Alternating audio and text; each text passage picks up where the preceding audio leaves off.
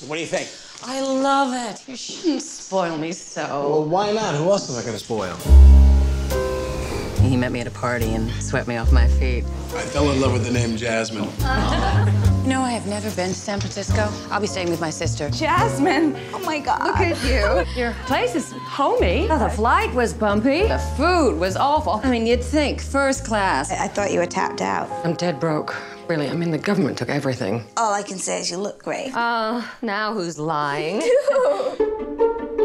Is there anything you want that you don't have? Sweetheart, it's beautiful. When your sister had all that money, she wanted nothing to do with you. Now that she's broke, all of a sudden she's moving in. She's not just broke. She's all screwed up. Love, you know?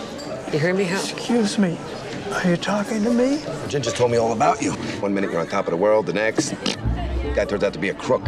Well, how long are you planning on staying with Ginger? No one wants to get out of here as fast as I do. I'm sure this is a big come down from what you're used to. You'll be very happy to know that I lost every cent of my own money. Her husband was a slick operator. I was there a week. I knew the guy was hitting on a girlfriend.